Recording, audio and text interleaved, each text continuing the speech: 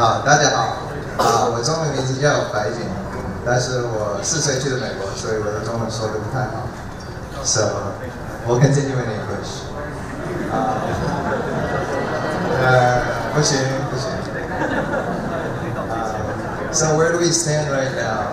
Well, Bitcoin is about $185 billion in total circulation, making it the 6th largest cryptocurrency in the world. And with Ether, it's now the 17th largest currency in the world, after the Hong Kong dollar and the Turkish lira. So just to give you a sense of scale here, cryptocurrency markets is about 300 billion in total market cap. The fiat currency market has about 6 trillion in outstanding currency. Global capital markets, stocks and bonds, is about a $200 trillion market. And the global derivatives market is over 1,000 trillion. So just to put that in scale, we're down here. And historically, people use their fiat to buy different assets, stocks, bonds, and other derivatives. And lately, they've gone into the cryptocurrency markets. And what we want to do at EverMarkets is to cut out fiat and allow you to trade directly into the stock bond markets with your cryptocurrency using futures and derivatives. And that's the mission statement of EverMarkets. So for the first time, we can clear, trade, and settle derivatives without a centralized clearinghouse. We want to democratize access to the global markets, so we will allow anyone in the world with crypto to hedge their risks. So like a small farmer in India could buy a corn future and hedge his risk. Or a student in Korea could buy the next Apple or Facebook. We'll provide institutional level liquidity. Without this liquidity, no one will trade on your markets. So that's a specialty we'll bring with our experience. And this should bring cost of trading lower and bootstrap the liquidity cycle. And we want to spur innovation in the financial contract creation space. This just means that anyone in the world can launch their own future. So we've been speaking to a number of people, and they've wanted some Ethereum gas futures, for example, or mall foot traffic future. So anyone can launch their own contracts with our platform. And so here's the founding team. We all went to Carnegie Mellon. We've all known each other for 15 years. Craig and I studied computer science. I went to Citigroup as a trader for 6 years and a portfolio manager at Graham Capital. Managed a $1 billion futures and option book. Craig went to Microsoft after Carnegie Mellon. He worked there 5 years, then 7 years at AQR. It's now a $200 billion hedge fund. And Mark, he went to Citadel, Knight, and various high-frequency trading firms in Chicago. We have other developers who've known each other for 10 years at Microsoft, Amazon. Evan was an architect, led a team of 130 engineers.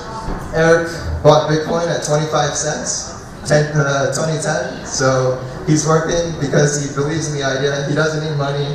He just wants to change the world. And finally, we have Jack. Jack is our Asia specialist. He's worked at Deutsche, Citi, and BNP, and will be based in Shanghai. So to give you a background on derivatives and futures, derivative is just a contract that's based on the price of an underlying asset. So oil or stock or even Bitcoin you could represent with derivatives. And the normal derivatives that people are used to are futures or options or swaps.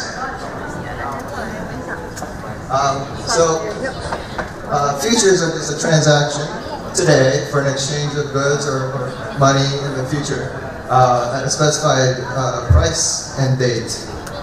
And but don't get this wrong, prices move intraday. You can get in and out of positions. It's a very liquid market. They trade on regulated exchanges. There's probably only less than 10 in the world with most of the liquidity. They're intermediated by clearinghouses. So traders face a clearinghouse when they enter this trade. And you enter these markets through brokers. And brokers collect your collateral and deposit and route your orders. And finally, futures have built-in leverage. So normally you can put $5,000 down to trade a $105,000 S&P futures contract, for example. So here's background on exchanges. It's a $20 billion business every year. The majority of the $16 billion futures contracts trade on less than 10 exchanges in the world. They're virtual monopolies. That's how they have massive profit margins. And the volume on these exchanges are uncorrelated to market return. So they've grown, increase in volume every year despite low volatility. And there's rising interest in China and India especially. So the status quo, it could be very expensive and difficult to access some of these exchanges. People pay different prices. So you and I will pay about $3.40 a contract to trade on the CME, while an HFT fund will trade less than 15 cents. It's very unfair. Global access can be very difficult. So what this means is you need to place collateral on various different exchanges. Each contract trades only on one exchange.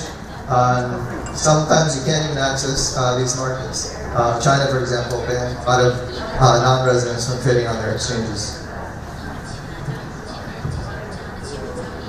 One final thing to note is, all these exchanges are centralized, which means there's massive advantages for a lot of high-frequency traders. We have co-located servers and HFT algos, and they're competing on speed and not really price. And we'll change that on our platform. So this just an overview of why we're building EverMarkets. We want to create a new platform and really democratize access and allow anyone to trade any market in the world. So how do we do this? Well, a cash-settled future is equivalent to a token-settled future, which can be represented by a smart contract and an oracle. And in order to trade derivatives, because you're trading with leverage, you need a clearinghouse in the traditional sense. So a clearinghouse is an entity that the traders face on each trade. They guarantee each trade, they back each contract, and trust is based on the reputation of the clearinghouse and the billions of dollars that are going behind each clearinghouse. And decentralized clearing is what we're providing on EverMarkets. So traders post collateral directly onto smart contracts. The blockchain guarantees the trades, and trust is based on transparency and security of the network. So, our mission statement is to trade any futures contract from around the world on one platform at a fractions of today's cost with minimal market impact.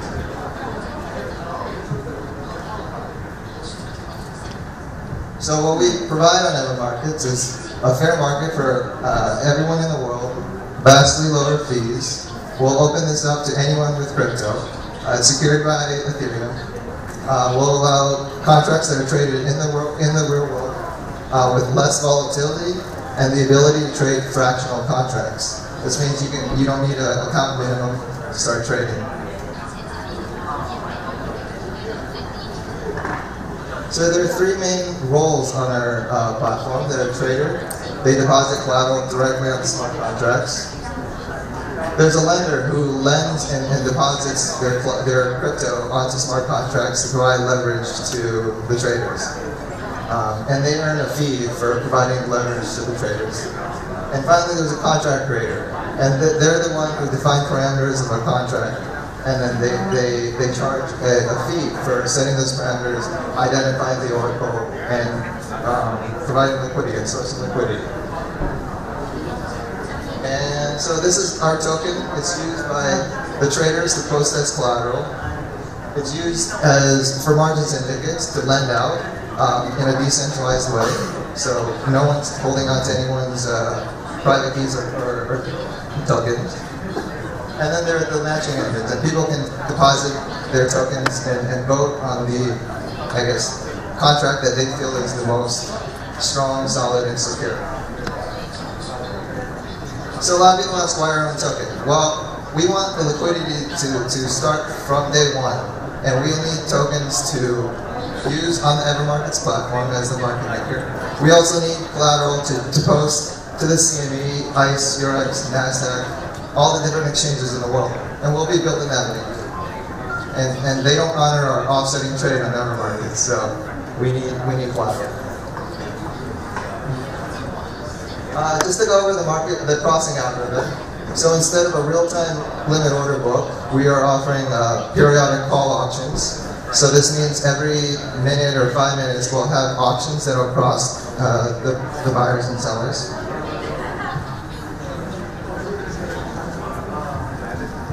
And there are many benefits to these periodic call auctions. It eliminates a speed advantage, for example. Now people are competing on price instead of speed. And it's the perfect application for blockchain. We don't need to worry about the transaction throughput. It's just one call that'll cross thousands of traders. It's easier to implement. We don't have to worry about queuing and timing of different orders. It's better for regulators. There's less data to sort through. People can identify in real time the amount of collateral that's backing each contract. It's easier to disseminate data, and there's more stability with auctions, and it's been proven by many academic papers. You allow more time for the market to pool orders, and you limit the susceptibility of flash crashes. So how do we build liquidity? So that's one of the key differentiators for EverMarkets. We've had a decade of experience making markets on the various exchanges around the world. We're going to have an internal liquidity provisions team that'll reduce supply and demand imbalance. We'll create two-way markets for various contracts, and we'll be compensated on unmatched volume rather than profitability. And we're going to hire a team of sales and marketers, and we'll be dedicated on bringing institutional clients on board. And our thesis is more and more institutions hold crypto. We'll need a venue to put that crypto to work. And we'll provide the perfect venue for them to understand and trade the markets that they're used to. Alright, can everyone see? Alright, so here you can see the contracts that we launched on EverMarkets. With the traditional CME contracts, S&P 500, NASDAQ 100, Eurostoxx, Nikkei futures. We can also trade commodity futures like oil or natural gas, soybean, corn. We will allow you to trade single stock futures. We'll link to the NASDAQ New York Stock Exchange and various equity exchanges, so you can trade Facebook, Apple, different single name stocks. We'll also, since we're building the infrastructure, we can trade any underlying asset. So we can trade crypto futures. So if you want to trade Bitcoin or Ethereum, you can trade these futures as well. And the most, I'd like to highlight this feature is contract creation, where people can define their own parameters for different futures contracts that they would like to trade. So if there isn't a contract for you to trade right now, you can define it yourself, define the margin requirements, initial maintenance margin requirements, how much fees you want to charge, your name, Baba.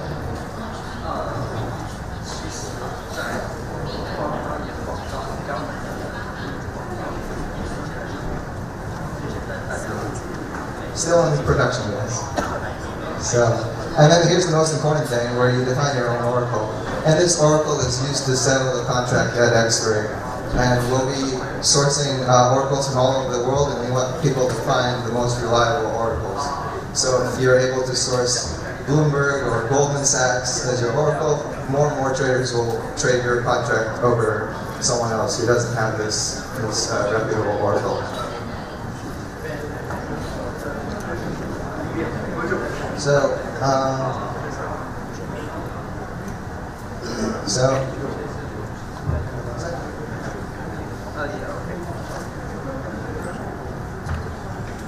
so next I want to show you the portfolio page.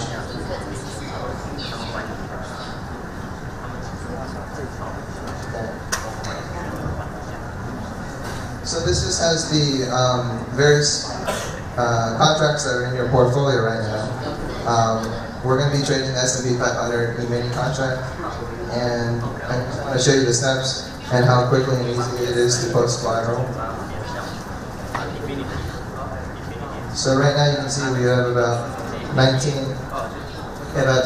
tokens that we've already posted. But if we want to post more,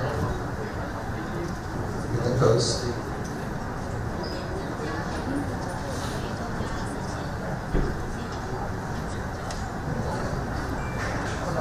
So it's a little slow. So we're using MetaMask to interface with your private wallet. You just confirm your transaction. So this is an actual transaction that's, I think I hit it twice.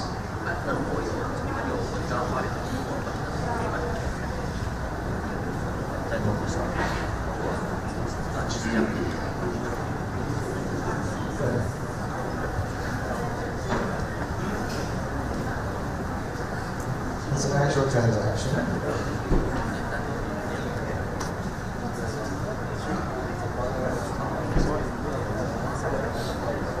Alright, so this is being mined right now. We're running on Ring-P testnet. This should take, testnet's a little slow, but on the mainnet it should take about 15 seconds to post your collateral.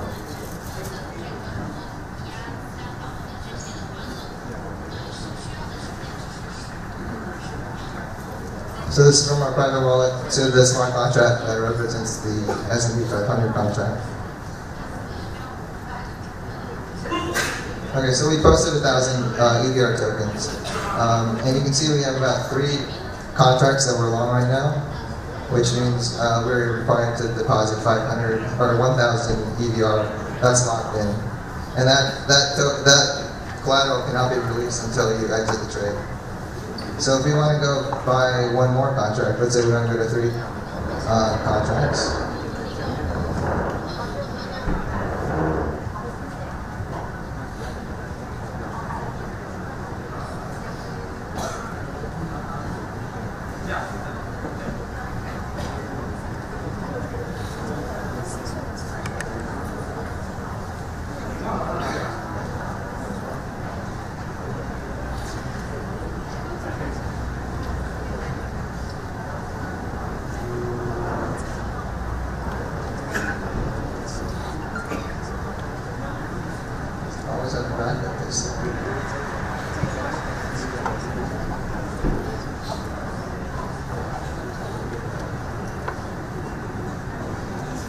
So we're going to go on a computer in America because there's some technical difficulties.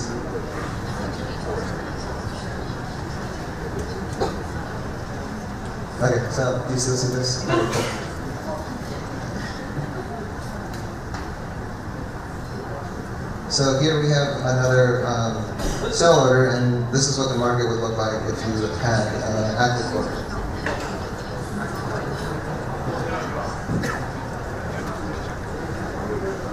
So we submit our order. We want to buy one extra contract of this S&P 500. After we cross this order, we're going to go from 2 to 3 contracts, have another 500 tokens locked up, and we'll cross right now.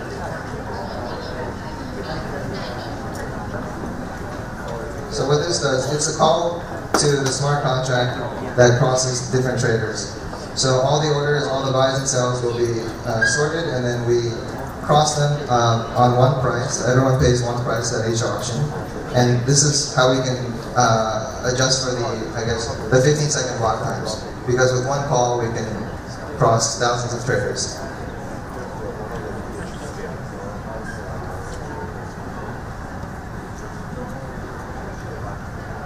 All right, so here we go.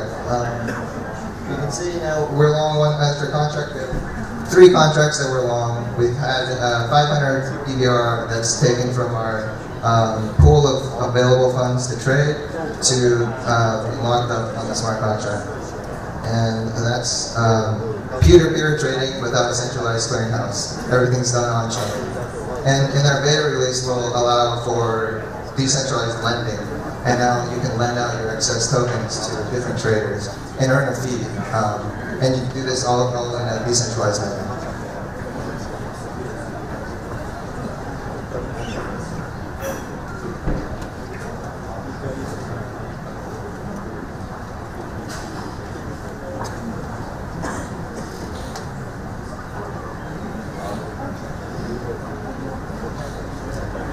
Alright, I think I'm done. Is there any questions?